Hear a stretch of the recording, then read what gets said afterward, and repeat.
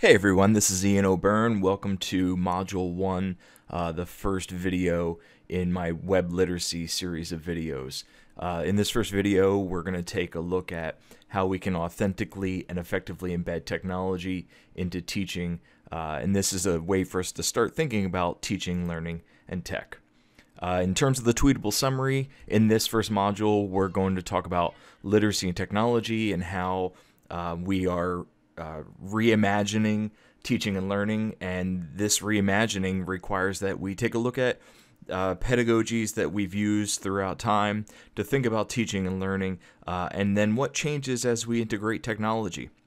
I don't think that we can just continue to do things the way that we've always done them in the past. As we get started, I think that it's important to note that we live in incredible times. We live in times where we have the opportunity to change, the way that we teach. We have the opportunity to change students' lives, and all of this is through the influx of technology and how we address these changes in our classroom. When we think about changes that are occurring to our classroom, many times I think about this from my background as a literacy researcher, and I think about reading. I think that the internet is the dominant text of our generation, and as such, there's three basic ways that I think about text and think about reading. So if we think about the internet, I think that one of the changes or one of the challenges that we have is that we have fundamental changes that are occurring to the reader. So when we look at current readers. This is the bag of one of my colleagues, Suzanne Murphy, and she would carry around magazines and iPads and Kindles and track phones, and so the reader itself is trying to negotiate all of these different forms of text. And this is a challenge many times when we think about our own practices, because we think about those of us that need to, see a book or open a book and feel the pages. And, I talk to educators that say that they need to smell a book in order to be able to read it. These are things that we need to try and figure out how we address these changes in our own practice. We also see fundamental changes that are occurring to text over time. So if we think back to initial students that we had previously, they would, come into school with their cuneiform tablets stacked up in their backpacks, and then we would gradually progress, and we would, with the invention of the Gutenberg press, we were able to recreate text and recreate manuscripts, and then over time we were able to mass produce these manuscripts and share those out with others. We progress, and I can see the evolution and the dissemination of information through libraries. I remember growing up and how incredible it was to be able to go to the library and read anything about anyone or any time or any place. And now in the bottom right corner of this slide, we really think about how far we've come, where we carry these devices around that have ubiquitous access to information, where we can basically go online and we can learn about anything, anytime, any place.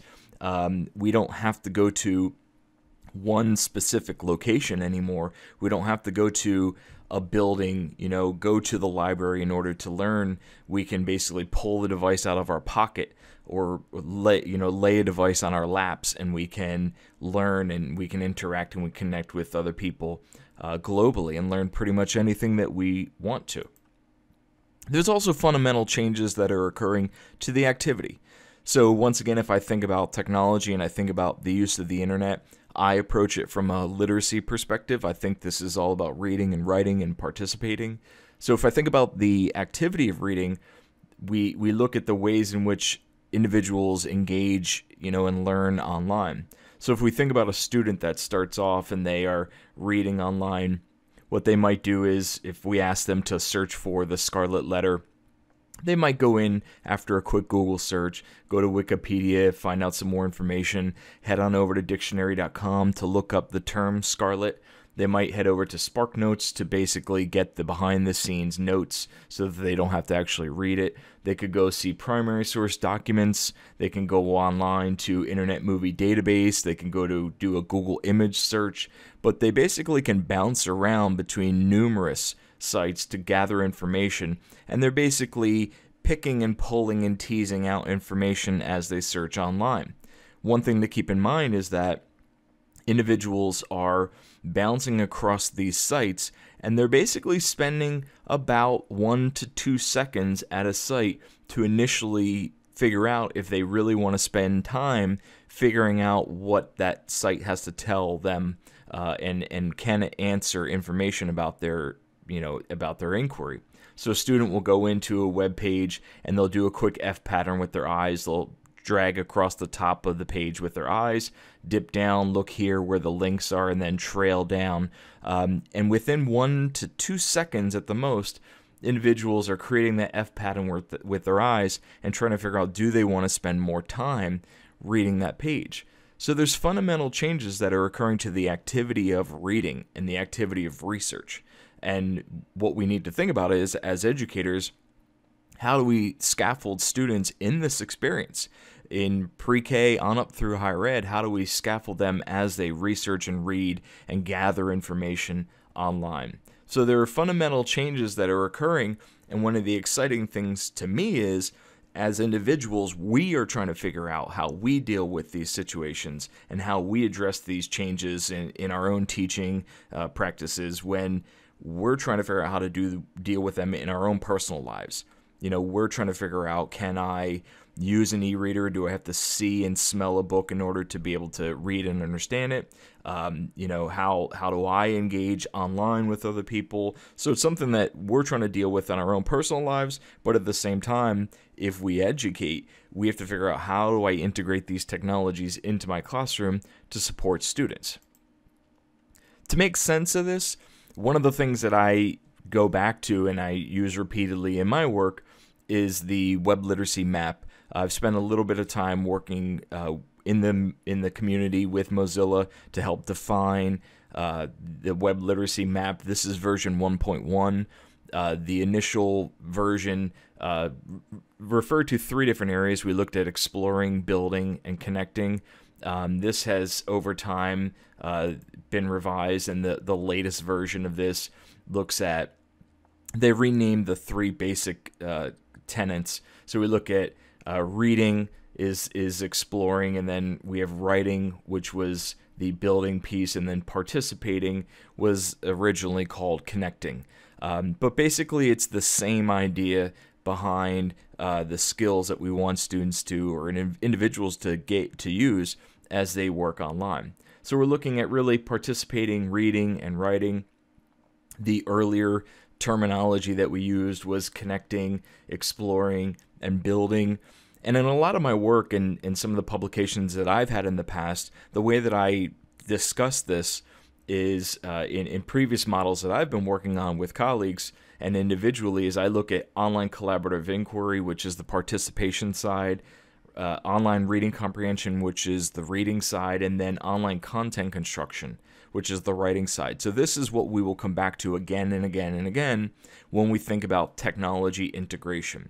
And I make the case that as many of these things change over time, and no matter how they change, if we can come back and say that you or your students are reading, writing, and or participating online, then you can say that you are authentically and effectively integrating technology into instruction. So I basically boil it down to reading, writing, participating. If you can identify opportunities where you do 1, 2, or all 3 of those, I don't think you need to do all 3, but if you can say that you're doing that, I think that you can say that you are effectively integrating technology into your classroom. You are authentically integrating tech. And once again, this is something that we will break down throughout this series of videos and the resources that I have available online, but this is an overview to get us to think about where we're headed in this course. In terms of participation, we identify it as a group of local or global learners who arrive at a common outcome via multiple pathways of knowledge. And what we're really thinking about is individuals, either locally or globally, researching together online, collaborating, co-constructing information. As an example of this, you could have students within one class reading together and editing a Google Doc or a wiki page to research online and pull their information into one page. You could also see this occurring globally as you have individuals integrating information into wiki spaces and a wiki space page. You could see people together online working through a MOOC and learning together online and collaborating and co-constructing information. But participating in the ways in which we socialize online, to me, is a fundamental, integral component of how students, and individuals show that they are web literate. They basically get there online and they participate and socialize with others. The second area that I focus on is reading. This was the exploring part of the web literacy model as we initially saw it.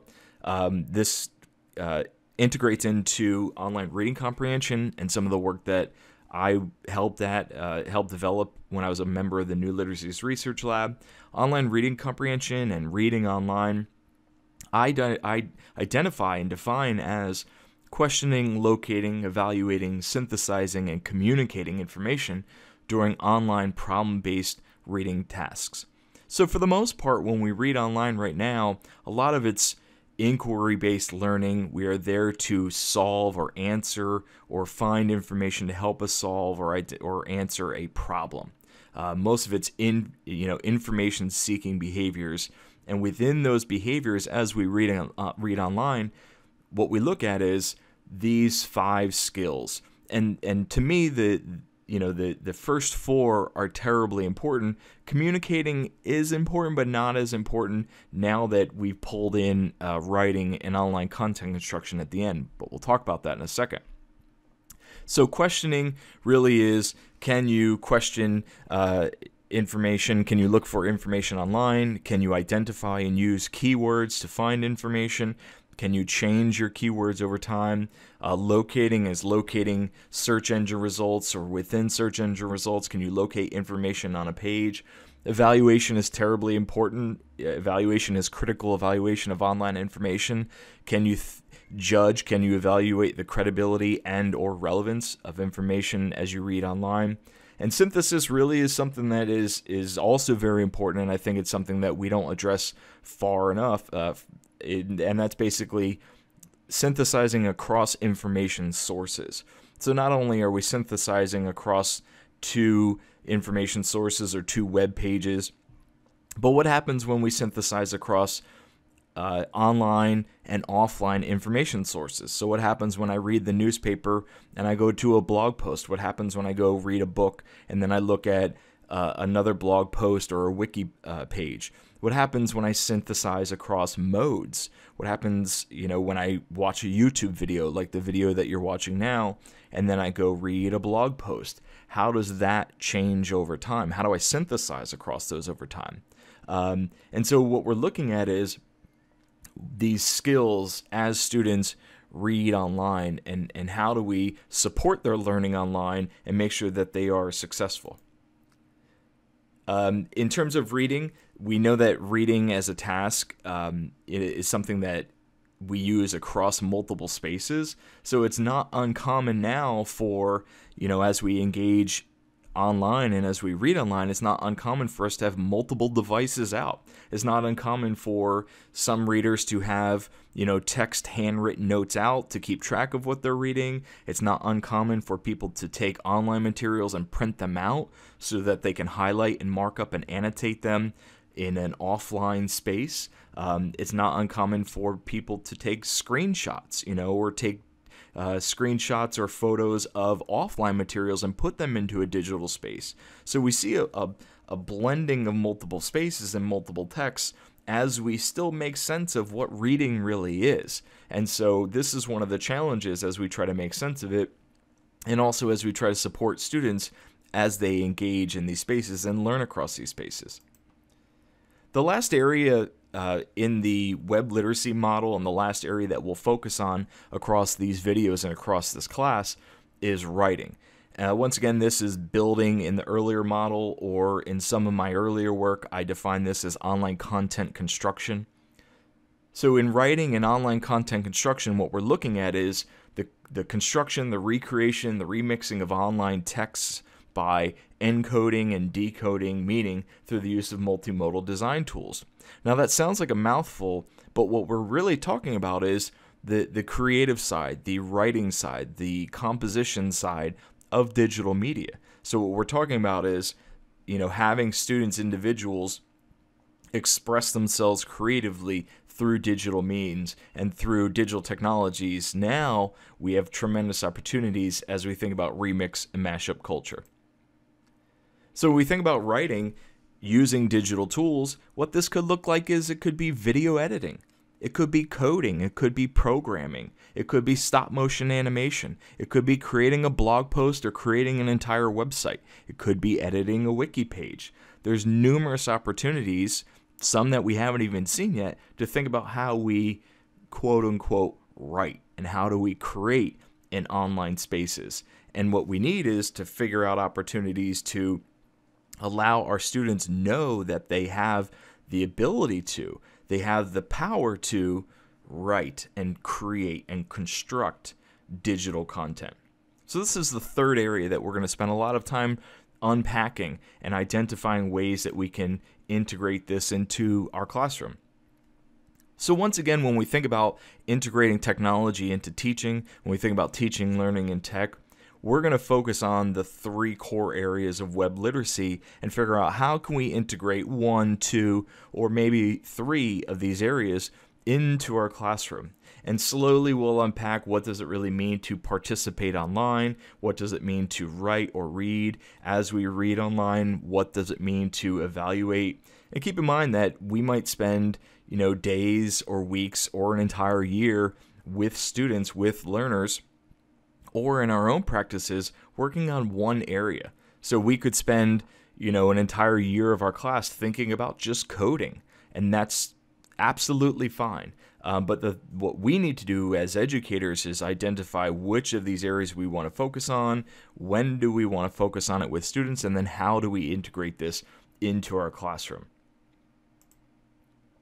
One of the key questions that we'll have throughout this is how am I going to specifically integrate technology into my work, but then also how will I ultimately integrate technology into the classroom? And there's multiple models to think about this. There's multiple ways to think about this. One of the key things that's important for me as your guide is to think about ways in which we can enhance what we're currently doing or transform what we're currently doing through the use of technology. I don't think that the use of technology by itself makes teaching and learning better. I don't think that students or people that you collaborate with will automatically resonate with what you're doing just because you integrate technology. So I think that we can either, first look at ways to substitute or enhance or augment what we're doing through the use of technology. But I think that there's really opportunities to transform and change, hopefully for the better, what we're doing in our classroom and in our lives through the use of technology. But it takes a lot of thought. It takes a lot of effort to move up this scale. So we'll come back to this model several times throughout our courses. I also believe in the technology learning cycle, and some of the key components with this basically revolves around that. I think that you should start with something that you like to do. Start with something that you like to teach, a unit that you like to teach, an area that you like to focus on. That way, if there's ever a chance where the technology might fail or falter, you have a backup plan. That's terribly important because things will go wrong. Once you identify something that you like to teach and like to focus on, find one small way that you can integrate technology. Find one achievable goal. A lot of colleagues of mine talk about MVP, the minimum viable product. And I think it's important here. Think about one small starting point that you know that you can be successful and integrate technology into it, test it out, try it with students, try it in your own work, and then figure out what works and doesn't work. And by all means, as you work through this process, share over time, reflect over time. Have a blog, write about this, share with other people so that you can get feedback and you can guide other people. I think that, one of the other models that we will also focus on is the SAMR model. And this, these different models or these mindsets we will come back to repeatedly throughout the videos and the course. But the SAMR model looks at enhancing and transforming what's happening in our classroom.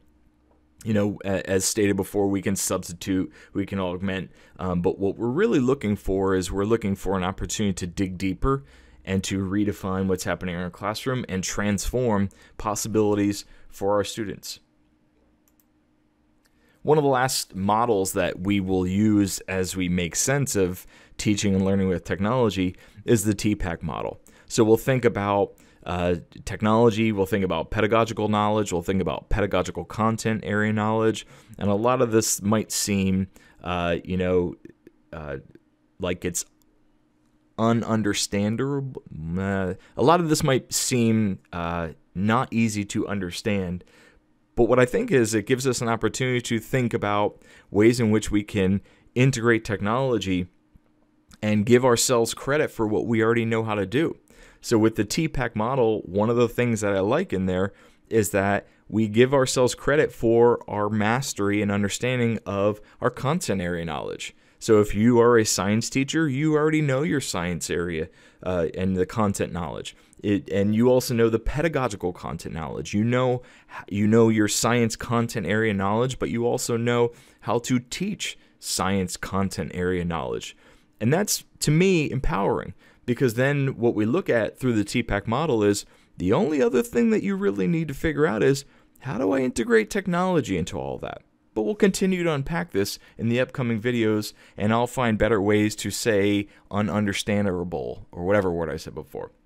So as we're wrapping up, this is a series of videos and a class in which we'll make sense of the web literacy map and think about teaching and learning and technology and figure out better ways to integrate it into our classrooms. These materials are appropriate for educators in pre-K up through 12, and they're definitely appropriate for educators and instructors in higher ed. I think all of us need to find better opportunities to integrate technology into our classroom and support students and support learners. We'll focus on participating, we'll focus on reading and writing, using and in digital spaces, and it's an opportunity to think about meaningful, authentic, effective ways to integrate technology into what we're currently doing. So with that being said, thank you for paying attention. I'll see you in Module 2.